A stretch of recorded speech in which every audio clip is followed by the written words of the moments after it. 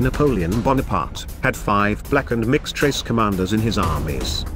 Alexandre Dumas had been a heroic general in the French Revolutionary Army, and with Napoleon in Italy, then Egypt, but there, fell out of his favor.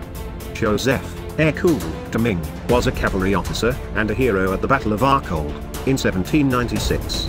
After serving in Egypt, and then in Italy again, he was tasked to organize the segregated battalion of black pioneers in 1803. Magloire Pelage was an officer who loyally stayed on the side of the French invaders of Guadeloupe in 1802. Moving to France, he became a brigadier general and died during the Peninsular War. Wladislav Jablonowski was a Polish general who chose to fight for Napoleon in Haiti as one of the Polish Demi-Brigade leaders.